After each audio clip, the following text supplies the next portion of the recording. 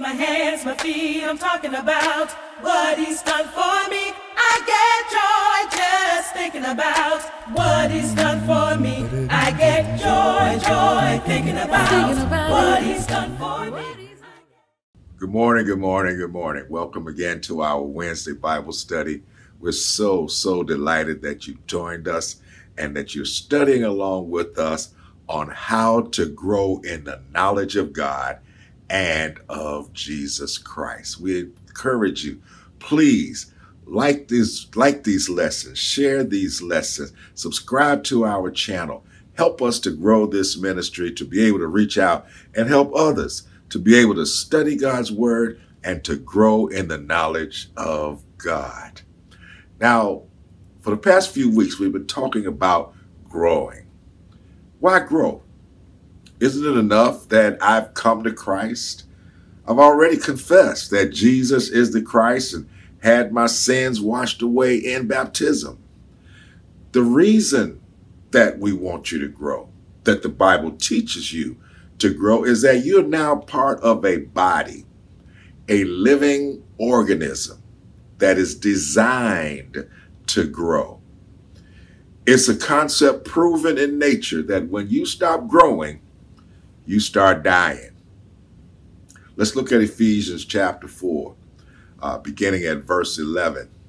And he gave some apostles and some prophets and some evangelists and some pastors and teachers for the perfecting of the saints, for the work of the ministry, for the edifying of the body of Christ, till we all come in the unity of the faith and of the knowledge of the Son of God, unto a perfect man, unto the measure of the stature of the fullness of Christ, that we henceforth be no more children, tossed to and fro, and carried about with every wind of doctrine by the sleight of men, and cunning craftiness, whereby they lie in wait to deceive.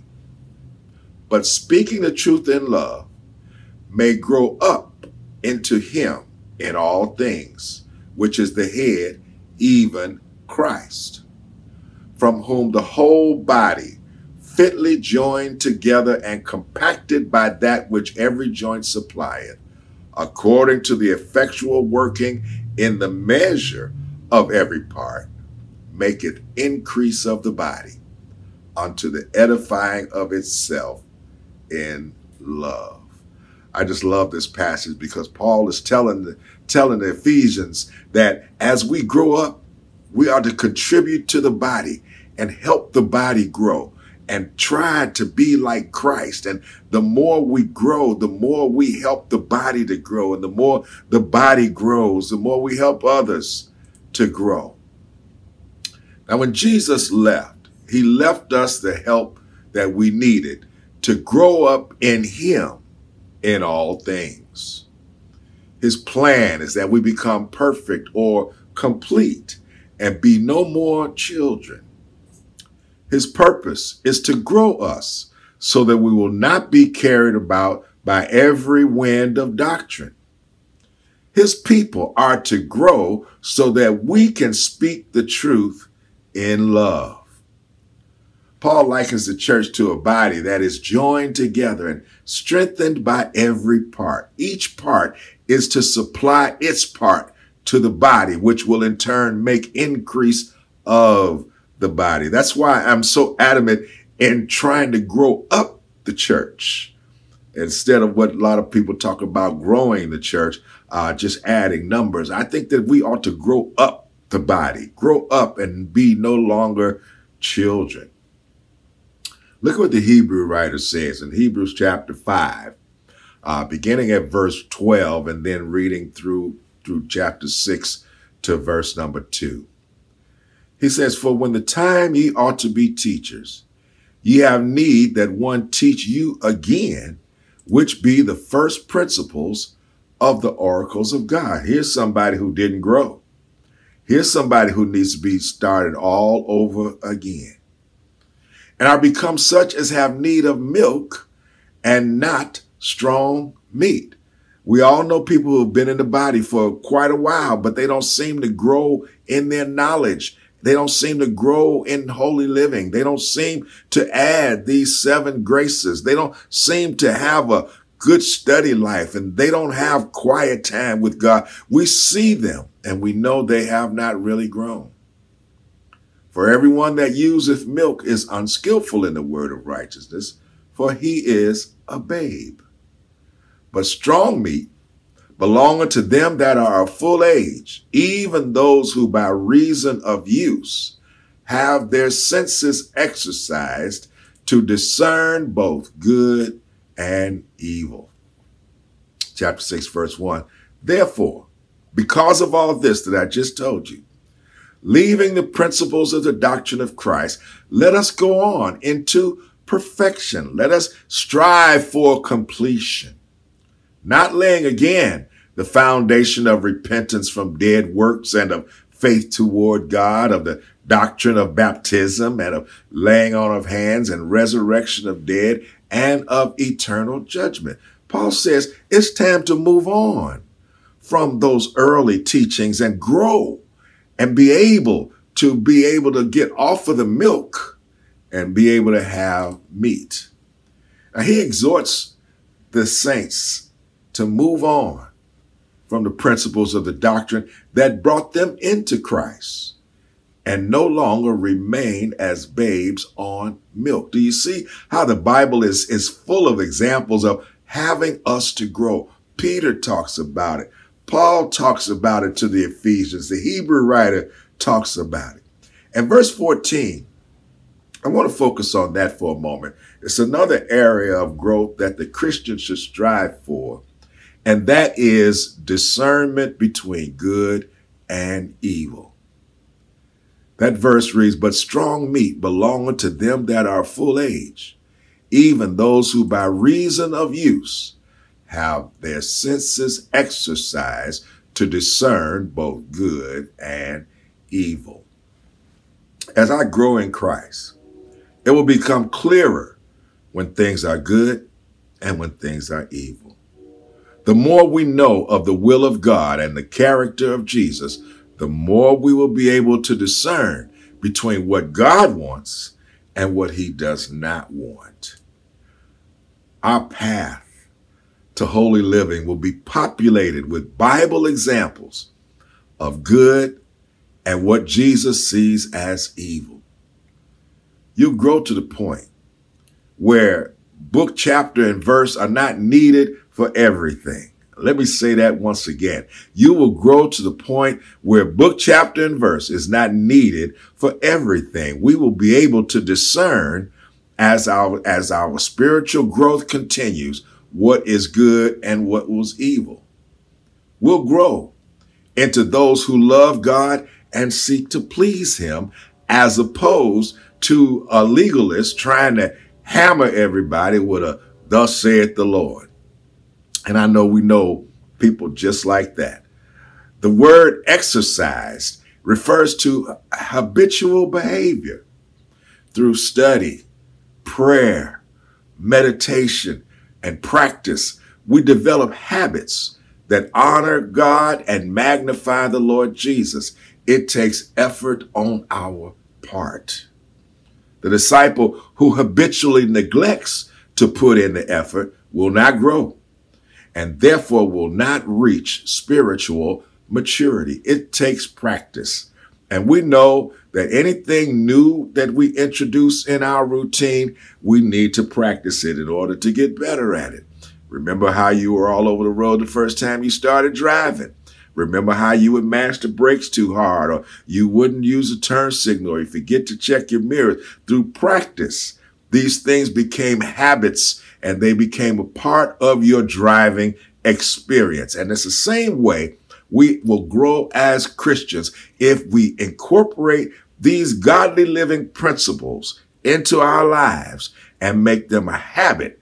Pretty soon, it'll become easier and easier to discern what it is that's good and what it is that's not. Greater discernment will also lead you into kingdom thinking. What is good for the kingdom. How can I honor God in the kingdom? Now, this kind of thinking steers us away from divisive words and actions because that's not good for the kingdom. Hatred, murmuring, and gossip are not good for the kingdom. Those people down at that church, that kind of talk is not good for the kingdom. As we grow in the knowledge of God, we must remember the weak ones. We're all part of the body. Let's just take baby steps. I know these last few lessons, I've given you a lot to chew on. I've given you study habits. I've given you books to read. I've given you resources to gather. I've given you procedures. I told you get some quiet time. I told you about meditate. And I know that's a lot for you to put on your plate at once, but let's take baby steps. Ask God for help. James 1:5, if any of you lack wisdom, let him ask of God, that giveth to all men liberally and upbraideth not, and it shall be given him. Listen to what the apostle says. If you lack wisdom, ask of God. Now, he's not just going to tap you in your sleep and have you wake up wise like he did Solomon. No, you're going to have to put in some effort. Songwriter says, ask the Savior to help you, comfort, strengthen, and keep you. He is willing to aid you, and he will carry you through. Dr. Harris, in his book, gives us another insight. As one more reminder, sin lurks at the door to draw us away from the safety of grace. However, to defeat sin on a consistent basis, we'll need to rely more on the word of God as Jesus did in Matthew 4 when he was tempted by Satan. Moreover, we'll need to put on the whole armor of God of Ephesians chapter 6, verses 10 through 17. In addition, we might want to develop a battle plan that includes prayer, study, accountability, and resistance techniques. In the end, we should be working to defeat sin so that we can experience spiritual growth and maturity. Please note that there are other sins that may not be listed here. With that said, please work to overcome your own personal sins by trusting God for deliverance. Again, that's quoted from Dr. J.A. Harris's book, The Path to Spiritual Growth and Maturity, Solutions to Growing a Deeper Faith. Please, please, please get this book for your library. You will be enriched. It will help you. It will encourage you in your efforts to grow spiritually. So we all have issues that we have to confront. We all have things that dog our every step. We all have things that we're trying to resist. And we need to be able to distinguish what those things are and then ask the Lord for the help that we need. Know this, our Father in heaven is watching over his children just as an earthly parent would watch over his child. We pray for them to grow. We feed them, train them, encourage them, and correct them. Our desire is for them to grow into solid citizens and productive adults. And in most cases, we also want them to be strong Christians. Thus, we pour all we can into their development. We teach them right from wrong, and we pray that they will learn enough to be able to discern between the two when we're not there. And we know that they're going to be confronted by things that they're going to have to make a decision about. They're not going to have the luxury of calling us and asking us what to do. It's going to be decision time. And we pray that what we have instilled in them helps them to make the right decision. Don't you see? That's what God is trying to get us to do. He's trying to instill in us what we need to make the right decisions. We provide for their instruction in things that we don't know by sending them to school. Why? Because we want them to gain more knowledge than they can just gain at home. We want them to be instructed by those who are skillful at that and teach them those things that we don't know. In our efforts to raise them, we gain insight into parenting from friends and relatives. Everybody's got an idea how you should raise your child, but everybody doesn't have bad ideas. And so we listen, we accept some, and we reject others, but we still use insight and input from others. Now, all this is so that they can grow and repeat the cycle with their own children. We want great kids, and we want them to grow up great, and we want them to raise out some great grandkids, and so on and so on and so on. So we do all that we can to help develop them. We do all that we can to help them to grow. And that's exactly what God is doing. He does us the same way. Now, he doesn't need any insight from others and does not send us to someone else for help like we send our child to school, but he provides all that we need and expects us to grow up in Christ.